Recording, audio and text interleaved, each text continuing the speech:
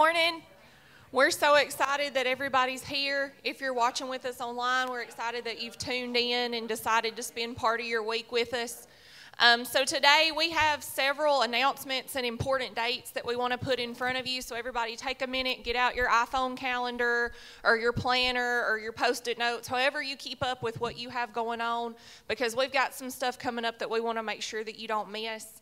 The first event is next Sunday right after church. We're going to have Start C1. So if you have questions, you're curious about anything, this is your opportunity to find out information, get to know us a little better, and get a free meal out of it.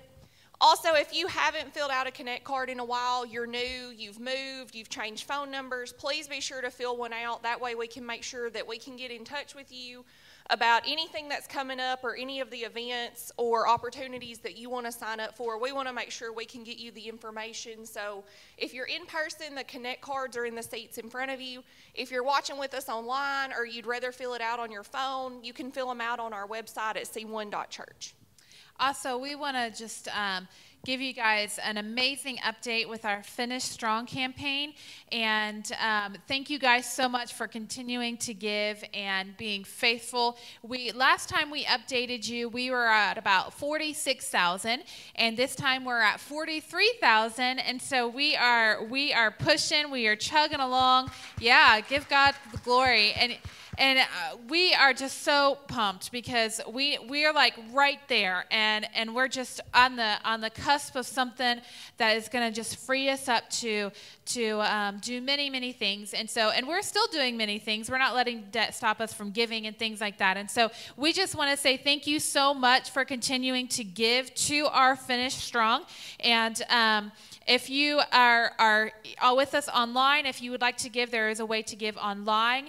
And we do through texting and we do through personal. There are giving boxes in the back. But we are so thankful. Thank you guys for continuing to be faithful. We know that God is going to do this, and we know he's going to use his people to do it. And we also know that we're going to celebrate big time when this is all done, because this is a huge thing. And so I think Ryan told me this morning that from January we were at 77,000, and now we're at 43,000. And so that's just this year.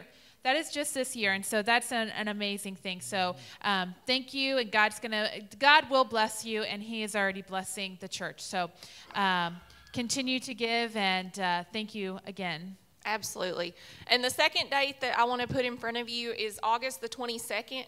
So this is going to be where we have our introduction to this session's life group. So this is where you can hear from the leaders what they're going to have, what days and times, and this is your opportunity to sign up. So this will be when you have the leaders giving you information, and then after service we'll have our tables where you can find out more, get some more information about the one or two groups that you're interested in, and that's your chance to sign up. So that'll be August the 22nd, and then the following week, the week of August the 29th, will be the start of this life group session. So we're excited about that.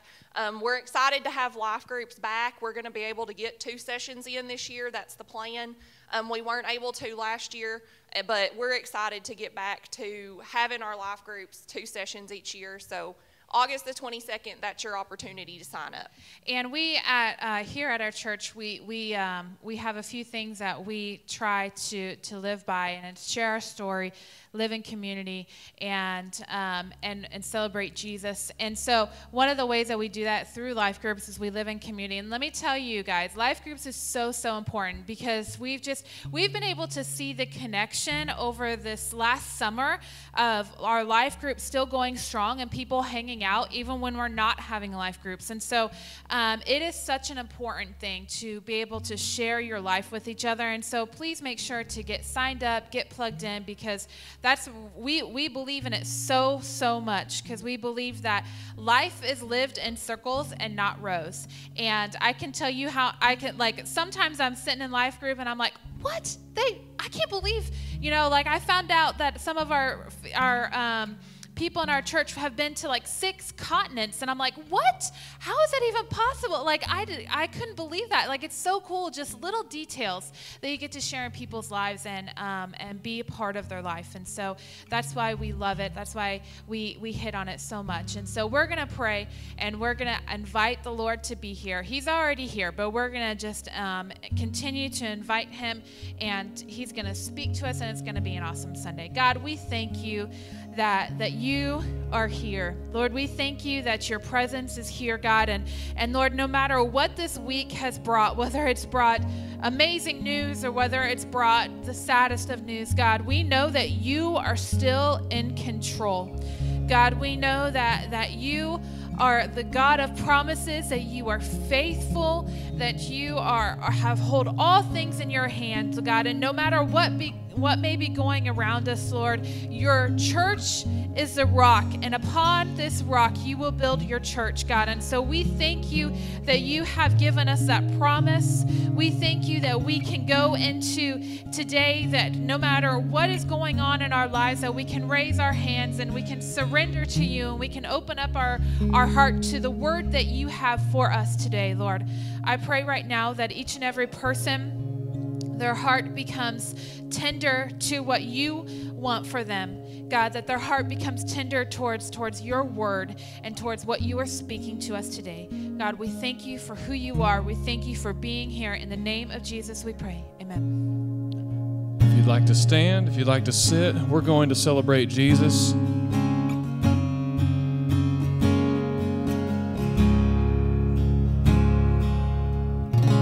Before I spoke a word, you were singing over me.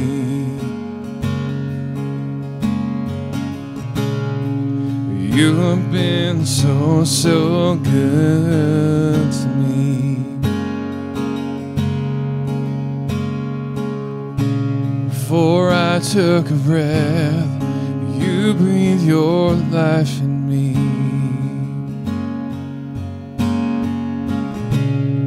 You have been so, so kind to me.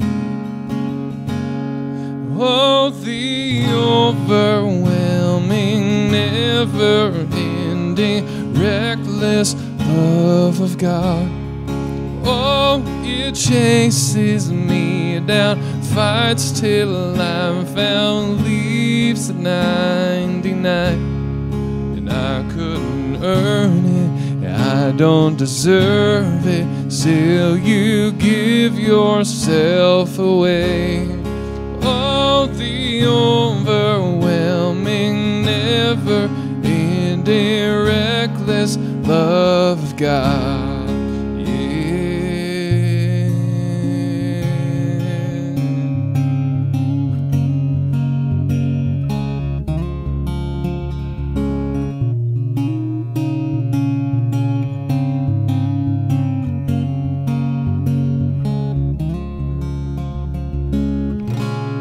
I was your foe, still your love fought for me. You have been so, so good to me. When I felt no worth, you paid it all for me. You have been so, so kind to me. Oh, the overwhelming, never-ending, reckless love of God. Oh, it chases me down, fights till I'm found, leaves at 99, and I couldn't earn it. I don't deserve it, still you give yourself away. Oh, the overwhelming, never-ending, reckless love of God. Yeah.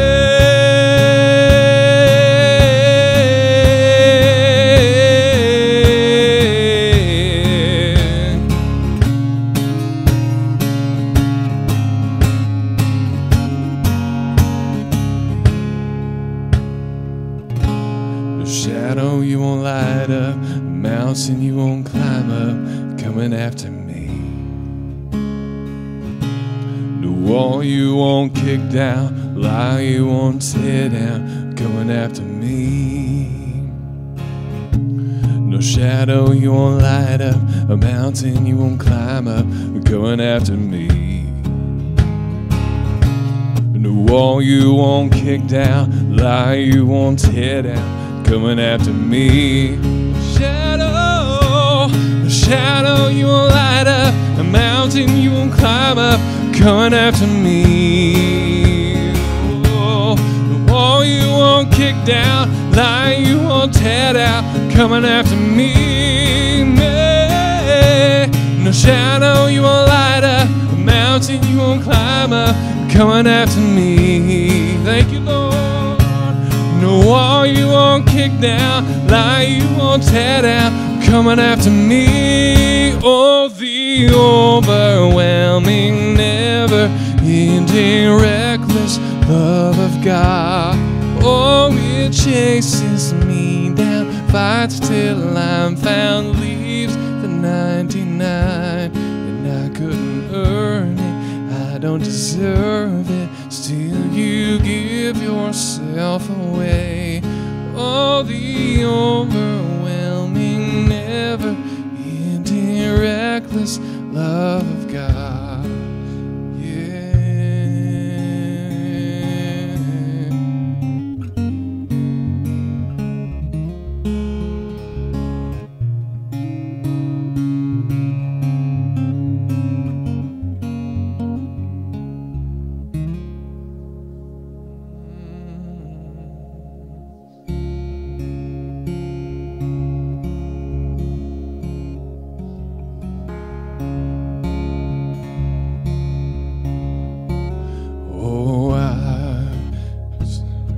A thousand stories of what they think you're like, but I've heard the tender whisper of love in the dead of night, and you tell me that you're pleased and that I'm never alone. You believe that today?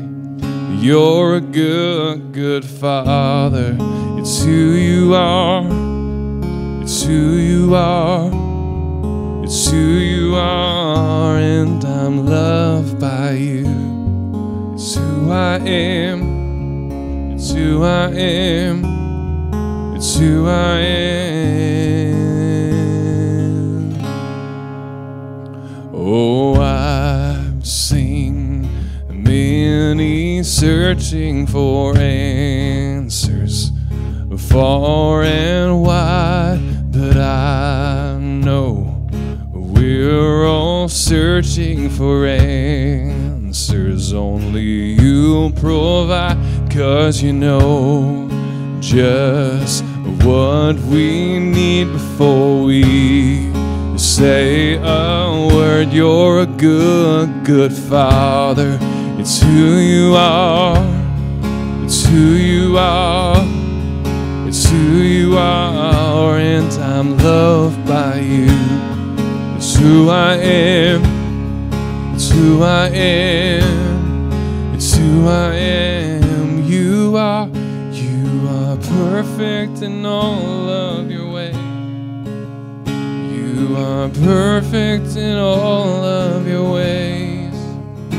You are perfect in all of your ways to us. Oh, you're perfect in all your ways. You are perfect in all of your ways. Oh, you're perfect in all of your ways.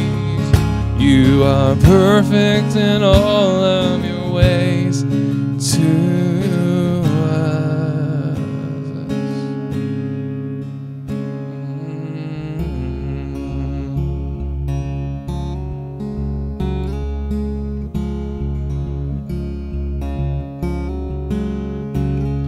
It's love so undeniable, life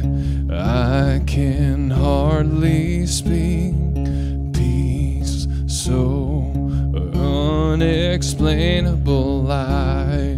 I can hardly think as you call me. Deeper still as you call me.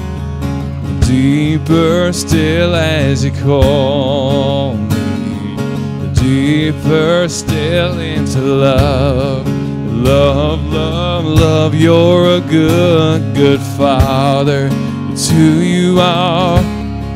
It's who you are. It's who you are. And I'm loved by you. It's who I am. It's who I am. It's who I am. You are perfect in all of your ways. You are perfect in all of your ways. You are perfect in all of your ways to us. Oh, we worship you, Lord. You're perfect in all of your ways. Oh, you're perfect in all of your ways. You are perfect in all of your ways to us. From your heart to his, can we sing that chorus? You're a good, good Father. It's who you are. It's who you are. It's who you are. And I'm loved by you. It's who I am. It's who I am. You're a good, good Father. It's who you are. It's who you are. It's who you are. And I'm loved by you. It's who I am. It's who I am. It's who I am.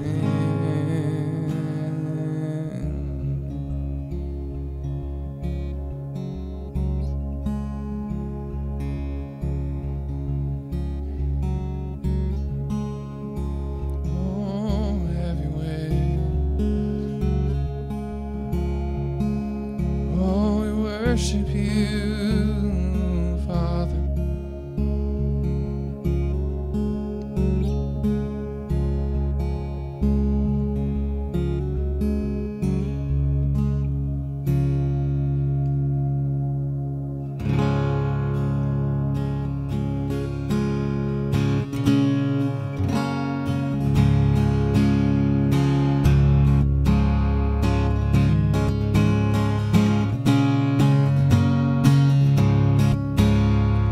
Lord, how you love me, I don't deserve grace on top of grace.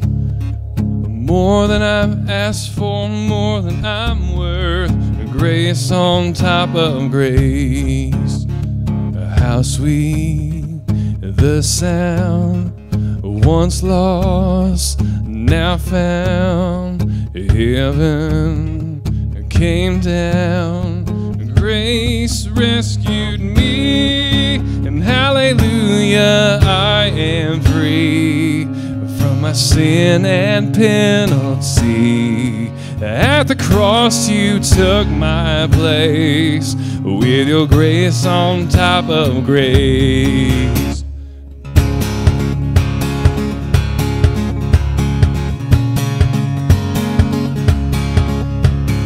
Lord, how you love me, I deserve grace on top of grace. More than I've asked for, more than I'm worth, grace on top of grace. Hallelujah, hallelujah, I am free from my sin and penalty. At the cross you took my place, with your grace on top of grace. With your grace on top of grace. Oh,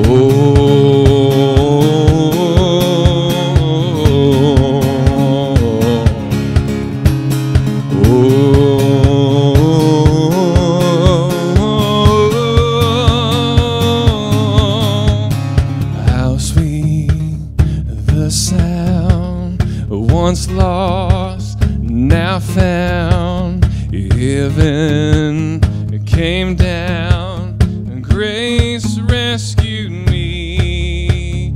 How sweet the sound, once lost, now found. Heaven, oh, it came down, grace rescued me. Hallelujah, I am free from my sin and penalty. At the cross you took my place, with your grace on top of grace. Hallelujah, I am free from my sin and penalty. At the cross you took my place, with your grace on top of grace. Oh, with your grace on top of grace. With your grace on top of grace.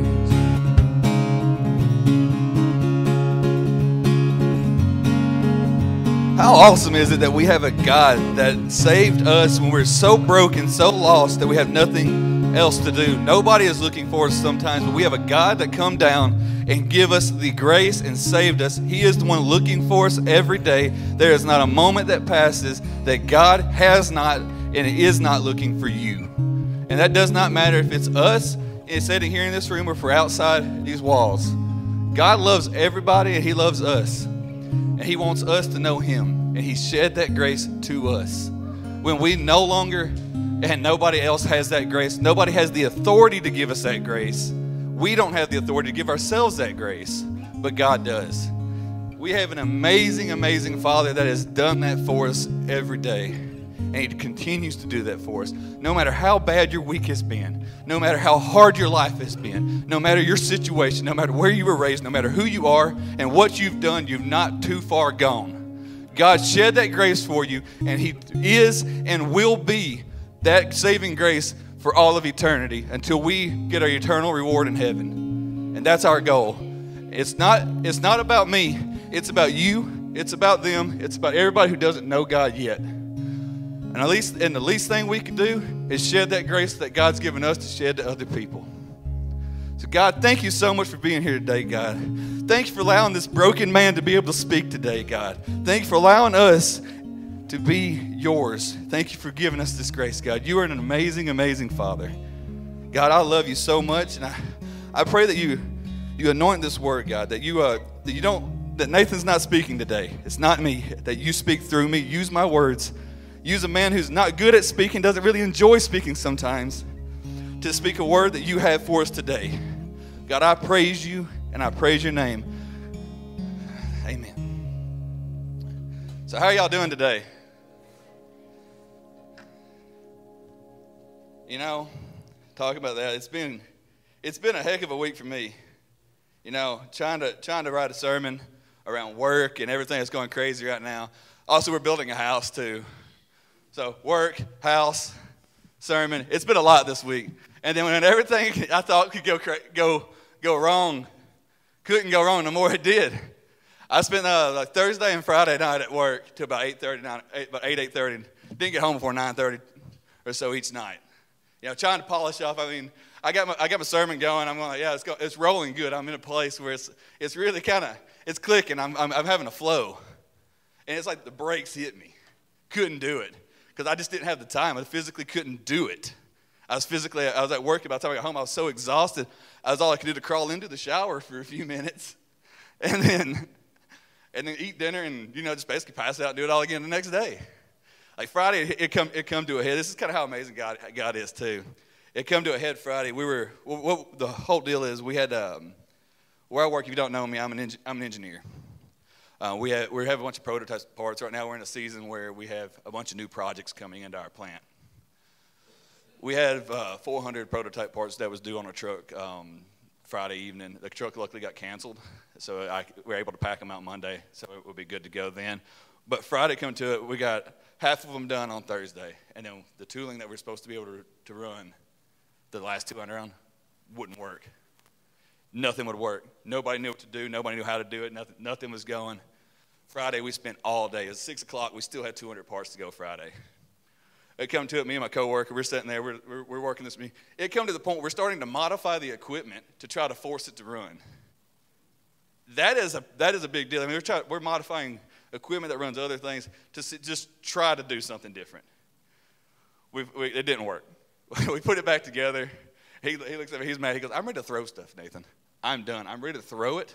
I'm done. I can't do it. We're done. We're out of ideas. He goes, do you have anything you can think of? I said, dude, all we can do is pray for it. At this point, all we can do is pray. It can't hurt.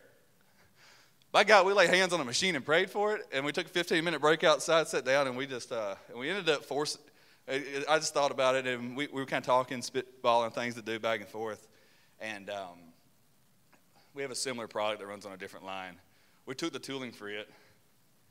Let's just see if we can force it to run with that. By God, it worked. By 7:45, we were finishing up and we were cleaning up. I mean, so what we fought with from about 7 that morning to about 6 o'clock was resolved after a quick prayer. I mean, I wish I'd have done that about, a lot earlier. Maybe God was doing a little work on me that day, but, that's how it goes. So that's kind of how my week went. But, I'm glad to be here, guys. We're going to be reading out of Jonah 3 today. And if you want to go ahead and put that up there, we'll go ahead and hit that. Jonah 3:1, it says, Then the Lord spoke to Jonah a second time, Get up and go to the great city of Nineveh and deliver the message that I've given you. This is like right after Jonah just kind of got yacked up on shore right down the road from Nineveh. I mean, this man spent like a glory cruise in a fish. I mean, he was happy. I'm sure he was happy. Honestly, I'm sure he was really happy at this point. He was out of the fish. It says, verse 3 now. This time Jonah obeyed the Lord's command and went to Nineveh, a city so large it took 3 days to see it all. On the day Jonah entered the city, he shouted to the crowds, 40 days from now, Nineveh will be destroyed. The people of Nineveh believed God's message. And from the greatest to the least of them, they declared a fast, put on burlap to show their sorrow.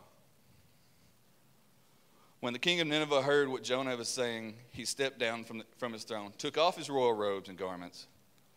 He dressed himself in burlap and sat on a heap of ashes. Then the king and his nobles sent a decree throughout the city. No one, not even the animals from your herds nor flocks, may eat or drink anything at all. People and animals alike must wear garments of mourning, and everyone must pray earnestly to God.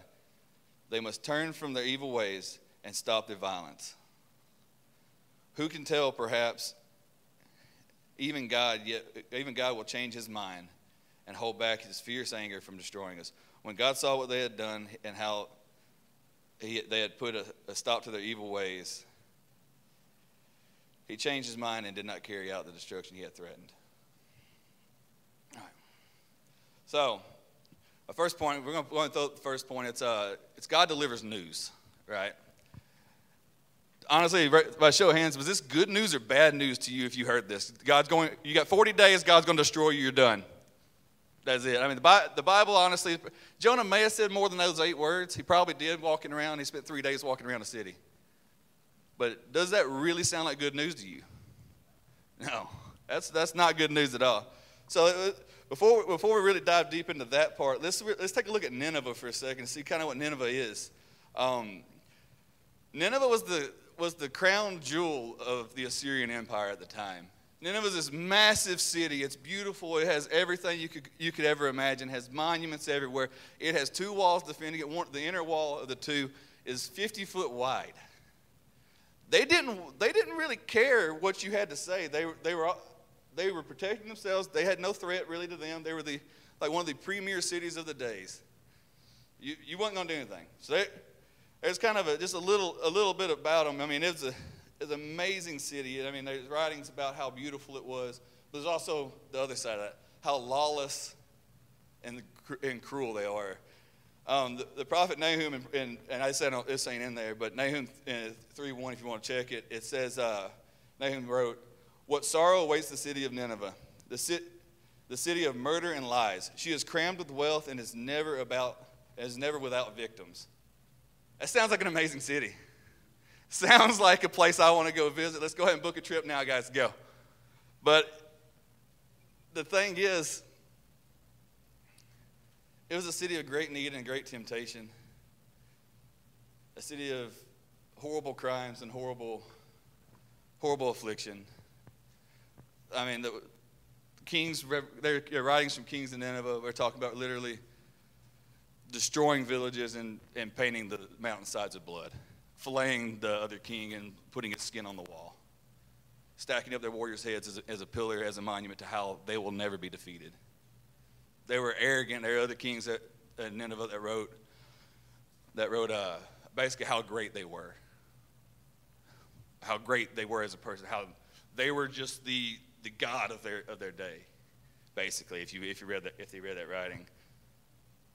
So on top of that, they're not only ruthless, violent, full of all kinds of sin and threats. They have a supreme arrogance about them too. If you ever met arrogant people, they typically don't like being wrong. I mean, it's not a thing. I don't like being wrong, but when you get people like that, they're not really good at saying, hey, 40 days you're going to die. Like, you see about that, you're going down this wall later. But they also worshiped a god named Ninu, which is a fish god. So I'm setting this up just a little bit. Ninu was a fish god that they worshipped. Actually, Nineveh in that time was pronounced Nineveh. Nineveh is the city of the fish god, basically, is what it translates to, roughly. To be honest, we don't think about the entrance Jonah made to Nineveh that much. I mean, he in himself was being corrected from wrong. God was kind of trying to turn him too. He's a prophet that was given a message to deliver to a city who had lost, and then in that, Jonah had lost his way a little bit, right? He lost his love for people. If he loved people like he should have loved people at that time, at the first command, he would have went to Nineveh, regardless of the consequence. So God had to do some work in Jonah first, and oftentimes we're a lot like that. God has to do some work on us to get us to go, but it shows God's mercy also on that. But so the entrance Jonah makes, he's in a fish. I mean, let's be realistic here. He wasn't on a lounge chair sitting in the fish's belly like sometimes you see on like some of the kids shows and stuff about it. You see Jonah kind of propped up against the rib, just sipping on a cup of water. No. He's in a stomach. I mean, he's probably crammed tight. I mean, just like he's in a tube, getting beat up, everything else. Comes out hurting, black and blue, sore. Like Ryan mentioned the other week, bleached white from the acids in the fish's stomach is what they believed.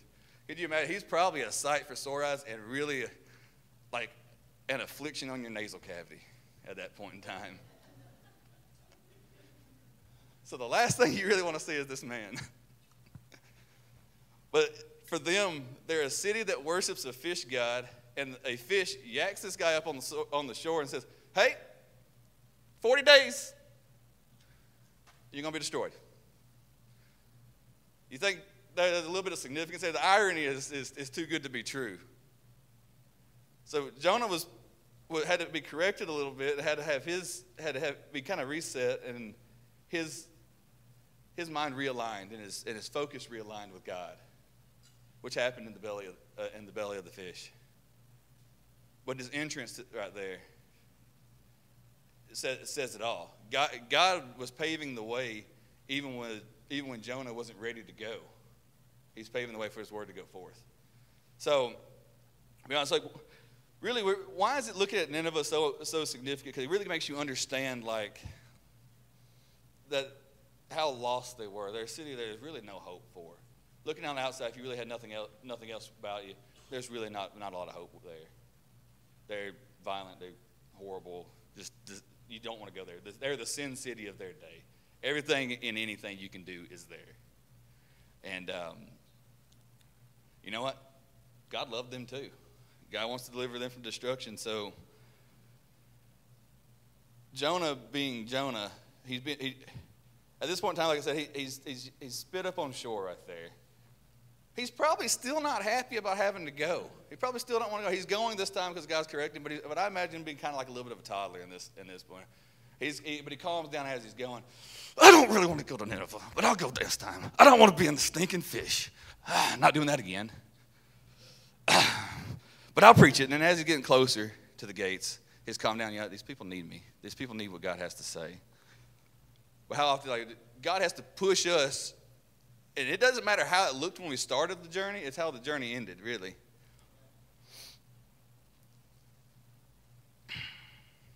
So Jonah and nobody can really blame Jonah for running at the beginning if you look, by looking at the city, how brutal they were. Because his first thought was, they're going to kill me. I'm going to tell them they're going to die, so they have nothing to lose. They're just going to kill me anyway. That's what happened. So he ran to save himself, but God had bigger plans for the city. Likely, honestly, how many of us get told, like if we're at work, they get told, hey, I need you to go down here and inform these people of this. Usually it's bad news when your boss comes and says, hey, I need you to inform you this, because they're going to take the good news for themselves. Usually I have to be the bearer of bad news a lot. Hey, shut it down. It ain't going to work. And people get angry about it. Like, hey, I'm just telling you what I'm told to tell you. But the thing is, we often mix up delivering bad news for damnation. Sometimes bad news isn't bad to the person you're telling. They just don't know any different. What we perceive as bad news and what we perceive as damnation for somebody is somebody getting a light shined at them going, this is an opportunity for me to change. And if you grew up doing something or you were raised in a scenario and you've never seen otherwise, or you, like here in Nineveh, this is all you know what they do. Bad news to Jonah was just news to them. Okay, it might be bad that he has 40 days, the city's going to be destroyed, but would they have rather would you rather hey, 40 days, either we've got to try something or you're out. There's some mercy there, a lot of mercy there. We don't think about it that way a lot of times. On top of being the bearer of bad news, many of us hate hearing bad news, so we're unreceptive to the news. We choose to shut it down. I don't want to hear that. So no news, bad news. Don't even tell me. No news is good news. Until poof, you're gone right here in this scenario. Honestly, I don't know what would have happened. I'm not God. I can't tell you that if Jonah didn't go the second time, that God wouldn't have destroyed the city anyway, or he would have sent somebody else. I hope he would have sent somebody else, but I don't know. I'm not God. I can't tell you these things. But I tell you, as Christians, we often refrain from telling people bad news or telling people things that we feel like God is leading us to say because it might offend somebody or hurt their feelings, or because they might, not like it. But sometimes the bad news that we feel that God give us to tell somebody is honestly a chance for them is God shining a light on something that they need. And there's a difference in delivering bad news with kind of like malice in your heart on it. We always need to know these people that are just overjoyed to say, you're going to lose your job. And then you have other people like, hey man, I hate to say this, your job's going away, but your job's going away, we're going to have to lay you off. But next week we're launching this new project, and we've got a place for you. There's a difference in the tone. There's a difference in the heart. Bad news sometimes isn't fun to give, and it's not easy to give. But when we give it out of a heart of malice, we're just as bad as what we're trying to tell them that they're doing.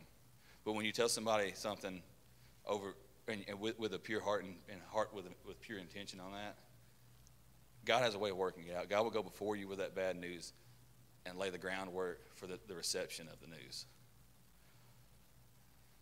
Just like a cancer diagnosis. You may not want to hear the diagnosis, but sometimes if you didn't have the news of the diagnosis, you would have never known it was operable.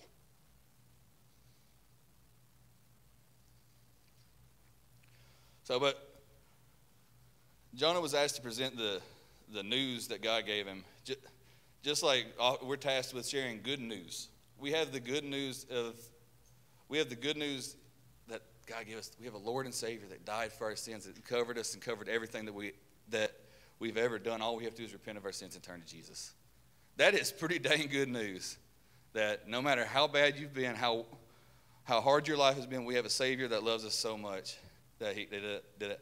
That is the Great Commission that we were tasked with. So I'm not saying that's the only news we may be given from the Lord to give, but that may be the only news you ever have to give. Hey, we have a God that loves you. He had a son that he sent to earth and died for you. And if we don't ever give it, we're just as bad as not giving the bad news. It's because often we just don't want to tell people because we're scared of their reaction with it. But oftentimes the lost people that we're scared of and scared of their reaction, they're the most likely to listen to us. That lost people tend to be the most receptive people because they're looking for somebody to find them. And the ones that don't know they're lost aren't looking for somebody, and they're the most least receptive sometimes. So that's really where it's at. So I'm going to move on to the next point real quick. It's God delivers authority. So there was authority on Jonah's words here, right? It wasn't Jonah's authority. Jonah's authority was horrible. I mean, let's be realistic. We don't have. What was his authority? What is his authority going to do? You're going to die. Jonah has no power to kill an entire city by himself, blow up a city, wipe it off the earth. Nothing. There's nothing he could have done. There's no authority behind his words. But when God's authority is behind the words, it's different. God's news or word never falls on deaf ears. Somebody will listen, even if you're talking to a room with 100 people, a room with one person, or a city. There may be somebody that listens. One person is worth. If God's word reaches one person, that's all that matters. That's really all that matters. And the thing is that this news wasn't great. Obviously, it's going to be destroyed. But upon hearing the news, the people of Nineveh, did the surprising thing that Jonah probably thought initially that they were going to kill him over. They repented and just made, we don't want to die, and turned around and went to God. But the thing is, it shows how with a city of that history and that mindset, that a statement with God's authority placed behind it stands strong, and that God places it in where it needs to be. They heard exactly what they needed. It didn't take an eloquent speech. It didn't take a sermon of all sermons. It didn't take anything. It took basically 8 words. 8 words that would have made anybody, potentially you couldn't have blamed them if they just sank down when they heard that. It made them hopeful and change. So honestly, what are the things that we place authority in that can kind of block God's authority on this stuff? And the thing is, God's not going to battle us over it. We get to choose God's authority. We get to choose to submit to God and submit our authority to God's authority, because God's authority is greater than ours, and He allows us our free will, but He puts power behind what we're doing if we're doing it in God's name. So oftentimes we put way too much authority in ourselves. I mean, so often we hear, it's all about me, myself, and I don't need anybody else. I'm good. You know what? I know myself. I suck sometimes. I really do. I'm not a great person sometimes. I mean, I don't care. I've done stupid things. I'm probably still going to do stupid things. But I'm also human, and I'm fully human, and I understand that. And thank God I have a God that His Son died for me and allowed me the grace that He has. But if I only have authority in myself, then it's hollow and ultimately weak, and there's nothing really there. I have no power to change a man's heart. I have no power to touch a man or a man's illness or a woman's illness. I I have nothing. I can't get you to your eternal reward. All I can get you is eternal damnation. God's authority can change you to eternal damnation that we all justly deserve because we're born sinners. We're in sinful bodies. We desire sin. God's word and God's authority is the only thing that can change that. And a man speaking with God's authority can move mountains. But a man speaking in his own authority can't even open that door. The next thing we place authority in, and I word it this way just to tie it with the city of Nineveh more or less, authority in like false gods.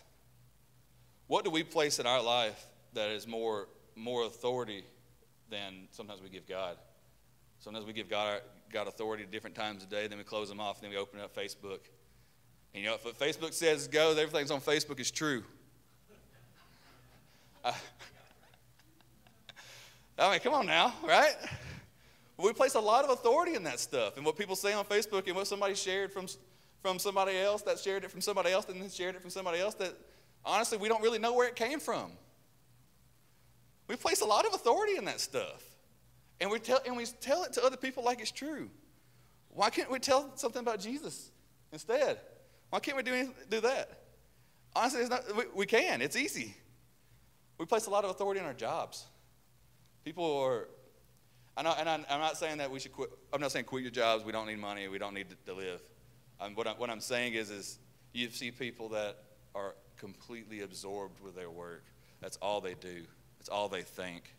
That's all that has become essentially their God, because their whole life revolves around this job. And anything outside of it no longer exists or matters to them. Gaming is another thing. I mean, I'm throwing those, you can list it for days how many things that we place authority in that we don't. That's not it. And I say false God, I'm not saying we worship it and pray to it. We're not praying to Call of Duty. I mean, we're not praying in the name of Call of Duty. We're not praying in the name of Facebook. I'm not saying that. But we place that authority in those objects and those things in past times in order to cover something. And so we really got to dig past that. Other thing we place authority in tends to be other people, what other people have. Too often we place godlike authority in men and women, just like national leadership or anything like that. I'm not saying that they don't have authority; that we place them in positions of authority when we elected them. But the thing is, they do not have greater authority than God. They never will. So we also have to understand that there's a hierarchy in the authorities that we follow when we place our authority in and submit our authority to, and we submit so much to it. Ultimately, God's authority is where we really kind of we need to place that as number one, because again, I could place my authority into Ryan right here, but Ryan's authority is hollow without God's authority behind it. And I believe Ryan has God's authority behind him when he asks me to do things. And I'm thankful for that. But ultimately, an object or another man has no authority in saving somebody and saving somebody's soul. Which is amazing, because when we submit all of our authority to God, we then can move forward with a true authority to do that. But here in Nineveh's case, let's look at the king for just a second. We have a guy that is on the throne. I mean, he has full authority to do whatever he feels like in the city. Hands down, you cannot question it. Whatever his edict he passes is, you've got to do it. There's no changing it, unless you kill him and take over, and then you're the king and do the same thing as well. But he's also a man. But the thing is, the word that he heard, which didn't even sound that great, had such power in God's name behind it that he removed his royal garments. How many times have we seen a national leader, a king, a president or something, strip down their garments and place burlap sackcloth on and sit in a heap of ashes and submit his complete authority? I mean, He's sitting on a heap of ashes, complete authority given up to God. He gave it all to God at that point in time because he knew there was no hope any other ways. Submitting of course, our posture of submission is different. Everybody, it changes. You don't always have to be sitting on a heap of ashes when burlap cloth, because that would be very uncomfortable and itchy. Thank God we don't do that as much. But he submitted his throne to God, that it was rightfully his. He stepped off of his throne. He stepped away from his fine jewels. He stepped away from his fine garments, and gave all of his authority to God in that moment.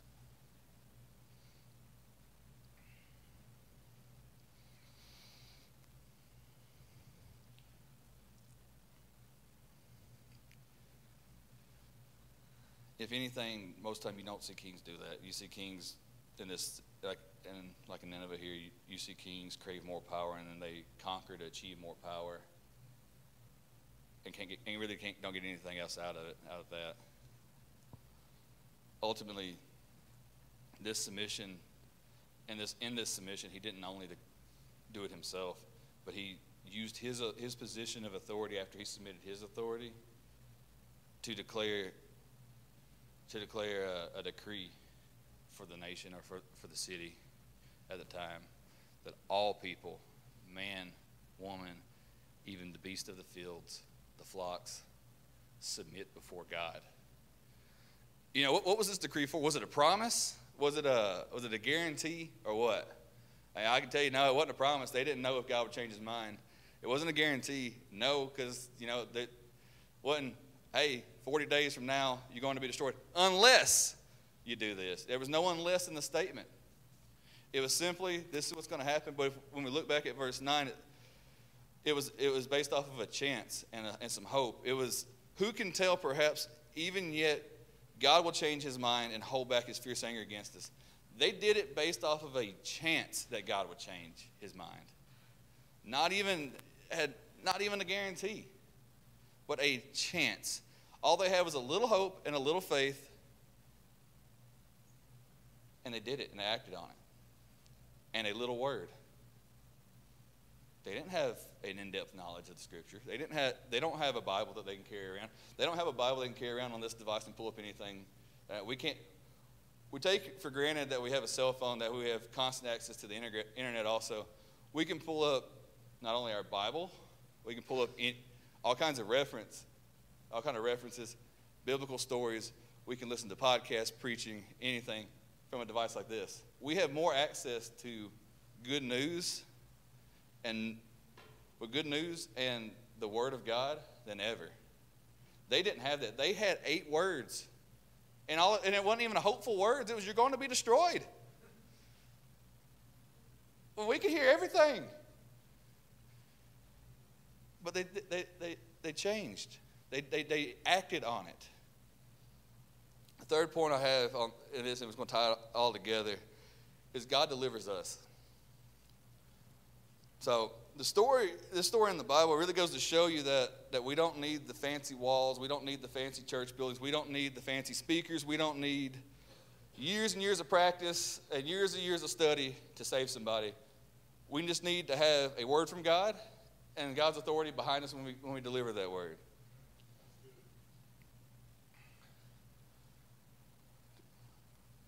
People of Nineveh, Nick said, needed 8 words, essentially. To be honest, Jonah's message may have contained more than 8 words, like I said before. It was a very large city, and he was decreeing this as he walked throughout the city. It took him 3 days to walk through the city. And it wasn't an easy message to hear. Probably wasn't an easy message to give, but it had God's power behind it. But if the Bible did this, it probably summarized it from what it was to 8 words to show a point. There was nothing great in it. The point was God's power moves before his word. When he gives you a word to give, his power moves out, opens the hearts, opens the ears, and allows for its reception.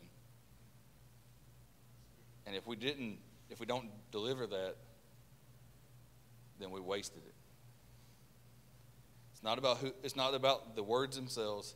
It's not about the man that's delivering the words, but it's about the authority that come behind the words and open the heart to see the message behind the words, that there's a chance if we change our ways now.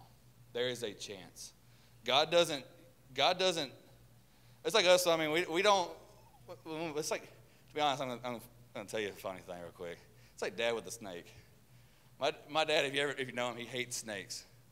We don't cast judgment. Dad doesn't cast judgment on the snake and go, you got 3 minutes to get away or I'm going to kill you. Nope. He has a shovel in his hand. If he's digging the hole and there's a snake coming by, it's dead. It's done. There's no chance, no hope, nothing.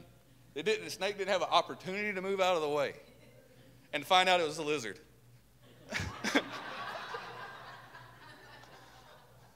Well, the poor lizard didn't have a chance either because he thought it was a snake. Looked too similar.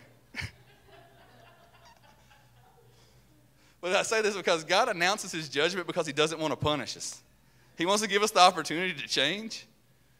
Unlike us, we're so quick to, if I say us here in this room, I mean, people in general, we're quick to cast judgment on people and go, and when we cast that judgment, we just expect the punishment to follow. We don't do anything about it.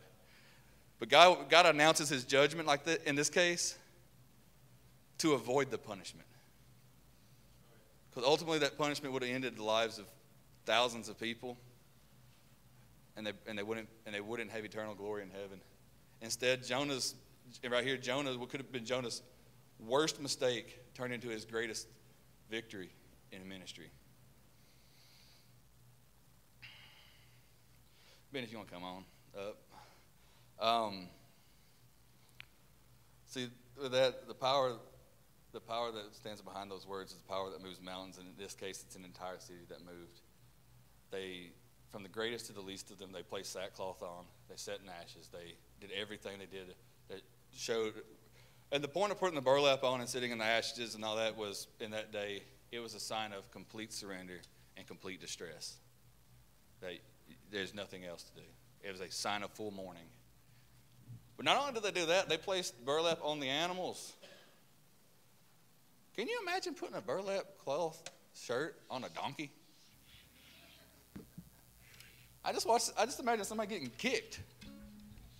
I mean, or chase a chicken around to put some burlap on a chicken. How are you going to do that? That sounds horrible. But they did it. I mean, what sounds silly to us, when you really think about it, I mean, it probably was a comedy show going on when they're trying to get the burlap on all these animals. But it was an act of surrender. I mean, it was work for them to do that. But in that work, they surrendered everything they had to God. You know, God has Jonah delivered the judgment to his people, not mock his people, but rather it was a warning. And you know, and the people changed miraculously. God had moved before him with his authority and his power and his word, changed their hearts. They listened. The whole city was saved. But it's also an opportunity, and just like this, that's an opportunity for us to submit before the Lord, either in delivery or reception of news. Often we cast it away, but when we submit before the Lord on that, either way, God had two challenges here with Jonah. Jonah wasn't submitting to deliver the news at first until he had to do a little correction with the fish. The city needed to receive the news, and God moved forward and did both. So both needed to happen. We have a city here in Columbia, Tennessee. We have a nation, and there's a world full of people that need to hear the good news. And we have it right here in the Bible, so you don't even have to pull it up. I mean, you don't even have to like memorize it. We can simply pull it up, or we can just simply say God loves you, or we can invite them to something. Invite them to church, invite them to an event, hang out with them, be the example that they need. And the thing is, when we go out and with the pure intention not to glorify ourselves, but to glorify God's name and to reach somebody, it never falls on deaf ears. They might not show up in this church building, they might not show up in that church building, but they might show up in somewhere else. And you don't know what happens between here and there, and if they may have got saved in a bathroom in a Chick-fil-A somewhere. God saves people in crazy places all the time. We just have to, if we give them that hope and give them that faith, God can do it. Just like here, God saved what really is a crazy city in the craziest way by a guy who was spit up by a fish. I mean, that's ironic in its own. I mean, it didn't say he showered first. He went immediately to the city. I mean, so he's walking around for 3 days stinking like a fish gut. And the city listened to him. So the craziest thing you can think of and you think, oh, it will never happen. It will. It can. God wants to do the crazy. He wants to do the abnormal. He wants us to be what he has for us to be. And it's not even anything crazy. It's just, hey, God loves you. Do you know Jesus? And we make it complicated. So, honestly, it's really where I've got we're at here today. But I think, honestly, God has a lot going. But honestly, what is our Nineveh to us? And to pull it out, what is Nineveh to us? God, there's places of great need in the world. There's places of great need around us. There's people with great need around us. What can we do? And I just want to take a minute and pray about it. But I think that's what God really wants us to do. How can we be used? I'm not saying everybody has to be a missionary. I'm not saying everybody has to be a pastor. I'm not saying everybody has to. You can simply have your job. You can simply be the Christian God asked you to be, the God-loving, God-fearing person, and save somebody, and simply in God's name, or by a simple introduction. You're not even doing the saving. God's doing the saving. You're just introducing. That work comes with you, comes behind the introduction. So, if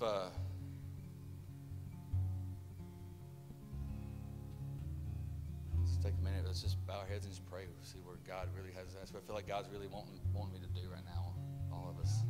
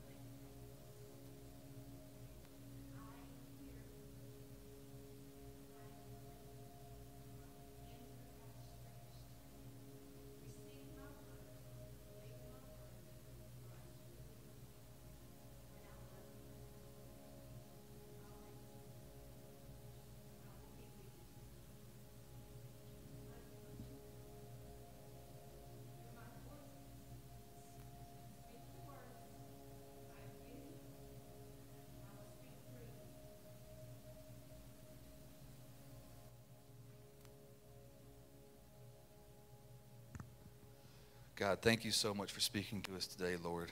Thank you for speaking a word directly from you and allowing us to hear it and hear in the translation, God. God, I pray that we heed your words and that we're receptive to that, God. You're an amazing Father. Thank you for allowing me to speak and present your word to our church today, God. And I praise your name, Lord. You're going to do amazing things, and you're an amazing God, and you will always be an amazing God.